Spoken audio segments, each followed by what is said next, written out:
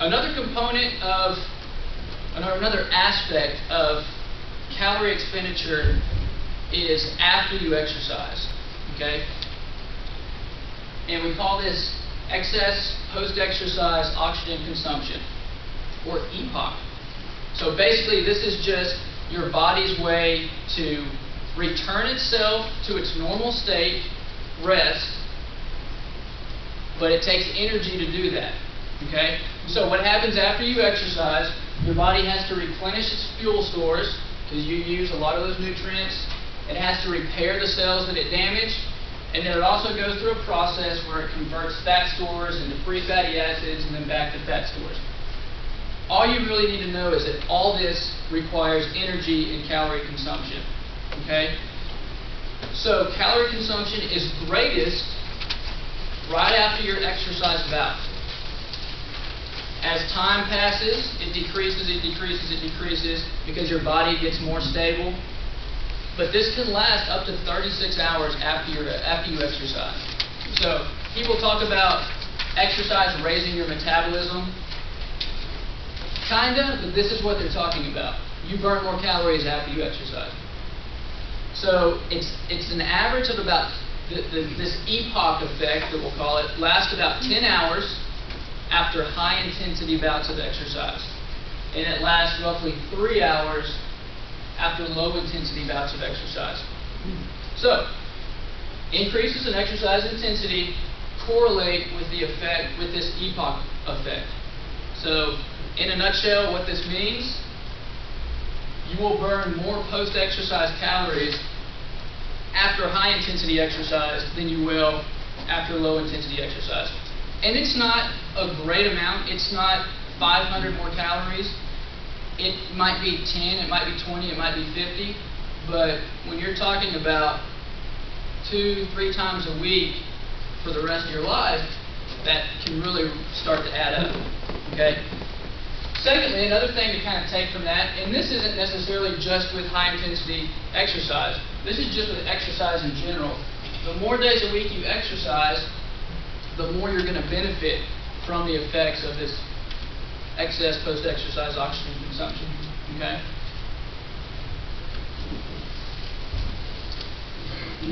Okay, so as I mentioned earlier, interval training does also improve your VO2 max. So, VO2 max is basically your body's ability to take in oxygen, transport oxygen to those muscles, and then those muscles' ability to use that oxygen for energy. Because remember, we talked about when you're in that aerobic metabolism, those muscles use oxygen to convert fat and carbohydrates into energy. Well, that's all wrapped up in this VO2 max. Your ability to take in oxygen, transport oxygen to the muscles, and then your muscles' ability to use that oxygen for energy. This is, again, the single best measure of cardiovascular fitness. And out of duration mode and frequency and intensity, intensity has the greatest effect on your VO2 max, okay? And it's been shown that high-intensity bouts of exercise improve your VO2 max more than lower bouts of exercise. The reason for this is because you put, again, you stress aspects of your body, muscles, your heart, more so than you do at lower levels. So your body adapts to the exercise, and then you push it a little further. The optimal intensity for improvement is about 80 to 90%. I've got HRR there, and that stands for heart rate reserve. And when I say 80 to 90% heart rate reserve, that's basically saying 80 to 90% of your maximal effort, okay? We'll go through a formula on how to calculate your heart rate reserve, and it's a little more extensive than just using your age. It takes your heart rate and other fitness factors into consideration, so it's a little more specific to your own fitness level. Higher intensities might be needed for higher trained athletes.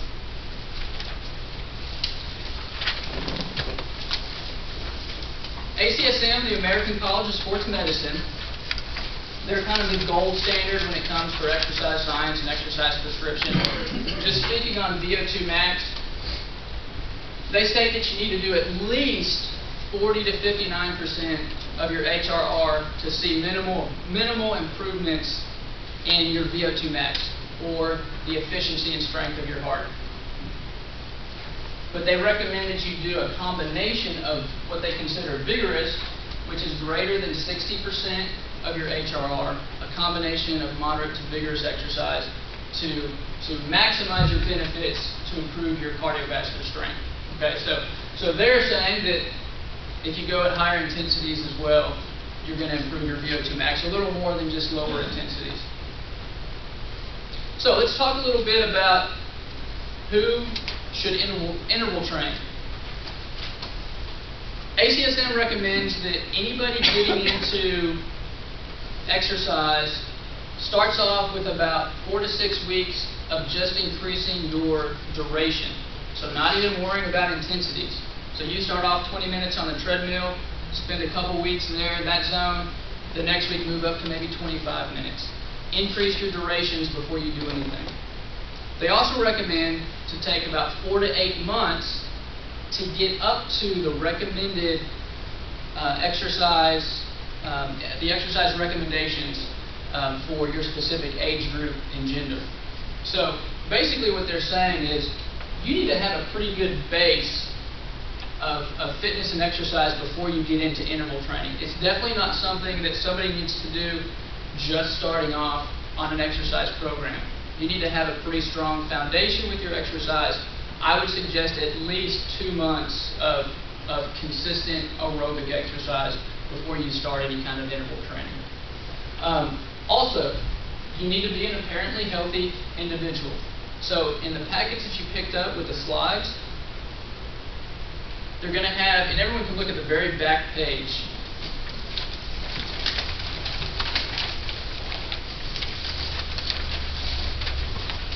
This has a pre-participation screening questionnaire, and there's a top section, there's a bottom section. If you look at all those questions and you answer yes to any of the top questions, I greatly encourage you to talk to your doctor, your physician, before you do any kind of high intensity or higher intensity interval training. Okay? If you answer yes to more than one in the bottom section, same thing. I definitely encourage you to talk to your doctor or your physician before you do any kind of interval training. Okay?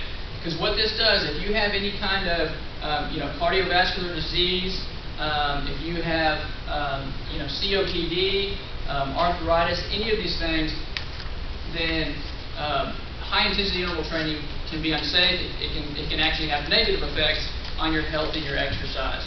So definitely take that questionnaire very seriously and definitely talk to your physician and ask him if this is something that's going to be safe for you before you get into the interval training.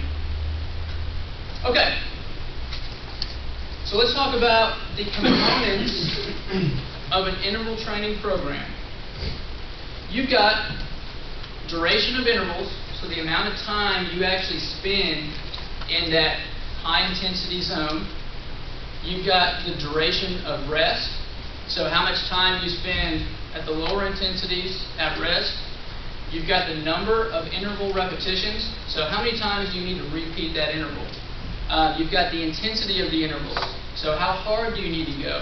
How should your body feel when you're going this hard? Where should your heart rate be? And then frequency. How many days a week do you need to do the interval training? So I've got interval duration and interval intensity both on the same slide here. And that's because they're basically dependent on one another.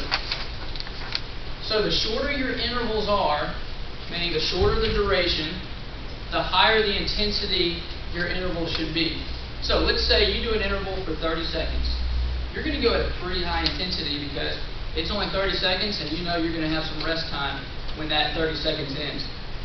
If I tell you to do an interval for 5 minutes, you don't need to go at that same intensity. You won't last 5 minutes. You shouldn't last 5 minutes at the same intensity you do a 30-second interval at. So, does everyone see how the relationship between the intensity of your interval versus the duration of your interval? So, what we recommend as far as how hard you should do these intervals at, and this is, again, for apparently healthy individuals wanting to do high-intensity interval training, 85% of your HRR up to a maximal effort, which might be a 30-second interval. You might get to the point where you're going as hard as you possibly can. One thing to be careful about when you're using heart rate to gauge how hard you're doing your intervals at is it takes your heart about 2 to 3 minutes to match the intensity that your body's going. So, for example, when you get on a treadmill and if you do your warm-up and your heart rate's at about 100, and then it's time for you to get into your exercise and you take the treadmill speed up and you take the incline speed up, when you get to that point, it's going to take your heart about 2 to 3 minutes to catch up. And then once it does, it'll just kind of level off, okay? So once you get up to that 2 to 3 minute point and you stay at that same intensity, your heart rate will stay basically the same if you continue that intensity. So let's say I tell you to do a 30-second interval. You might go as hard as you possibly can, and your heart rate might not get up above 100 in those 30 seconds. So you'll never get up to 85 to 100% in the first couple intervals. That's why I encourage you to use more of perceived exertion, how you feel, okay? But we'll talk about that in just a minute. What I do want to cover, and this is important just for determining your target heart rate for any type of exercise, okay? Most of us know about the age predicted formula where you take 220 minus your age and multiply that by a certain percentage to exercise at. That's a good kind of general guideline, but there's a lot of margin in error with that. So, for example, let's say I have two 40-year-olds that come up to me and they ask me where their heart rate should be when they exercise. One has a resting heart rate of 60, and the other has a resting heart rate of 100. But they're both 40 years old. If I use that old age predicted formula, I'm going to tell them to be exercising at the same exact intensity. Let's say it's 120 to 150. When the person that's at 100, he might be at 120 by the time he gets to the treadmill. But the person at 60 is going to have to work a lot harder to get up there. So this formula here takes into account your resting heart rate. Your resting heart rate is a pretty good gauge of your fitness level because the stronger your heart is, the more blood it can pump out per beat, the less it has to beat per minute to get the rest of your body the adequate amount of blood and oxygen it needs. That's why you typically see these very fit endurance athletes with very low heart rates. There's been cyclists that have had resting heart rates in the 20s. Lance Armstrong's lowest was 32. So that's how strong your heart can get when an apparently healthy individual has a resting heart rate of about 60 to 80. That's a good, healthy heart rate. So when determining your exercise heart rate, what you would do is you would still take 220 minus your age to get your max heart rate, and then you would take your max heart rate, that number you got up top, minus your resting heart rate. Multiply that by the percentage you should be at. So let's say I say you need to exercise between 60 and 80%. You would do that, multiply it by 0.6, which would be 60%, and add your resting heart rate back into that. So the below example, if I tell Tim that he needs to exercise between 80 and 85% in his interval training, what he could do is take, again, 220 minus his age, he's 35, he has a resting heart rate of 70. 220 minus 35, he gets 185 beats per minute for his max heart rate. Multiplies that by, or subtracts his resting heart rate, which is 70, multiplies that times 85%, adds his resting heart rate back in. Same thing, multiplies it by 95%, adds his resting heart rate back in. So he gets 167 to 179 beats is what I'm telling him to do his intervals at. So that's a more specific heart rate to use. So you can use this for any type of exercise, not just high intensity interval training. The next way to kind of gauge your intensity will be with perceived exertion. So Borg scale, rating of perceived exertion, go 6 through 20. I know this is very subjective, but it works. We all know our own bodies. We know if we're doing a little too much. We know if we can do a little more. We know if we can push ourselves a little more. So 6 would be basically what you guys are doing now, just sitting at rest, sleeping. 9 is very light. 11 is fairly light. 13 somewhat hard. Most of y'all's exercise probably sticks between 11 and 13 somewhere. Okay? 15 would be hard. 17 very hard. 20 would be about a maximal effort. Okay? So if you go back to that slide that talks about interval intensity and duration, we want you on those intervals to be 15 to 20, hard to maximal effort. And again, just remember, these are intervals of 30 seconds, a minute, 2 minutes in duration.